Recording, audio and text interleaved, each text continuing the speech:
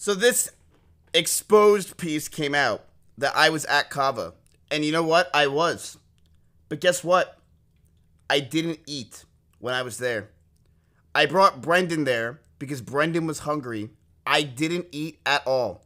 You can spam your kappas all you want. It's the truth.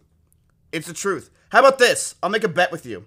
I'll go there because the guy knows who I am, and anyone spamming kappa is permabanned. If I'm right, you're permabanned. If I'm wrong, I'll gift you all subs.